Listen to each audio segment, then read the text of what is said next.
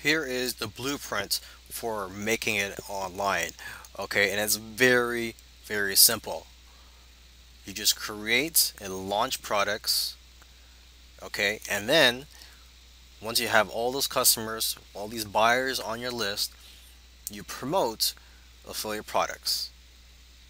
And then you just continue to do that process. You rinse and repeat. You just keep creating products and promote affiliate products. Because one of the byproducts of creating products is that you grow a list, and it makes you a better affiliate marketer because you are getting a responsive list of buyers.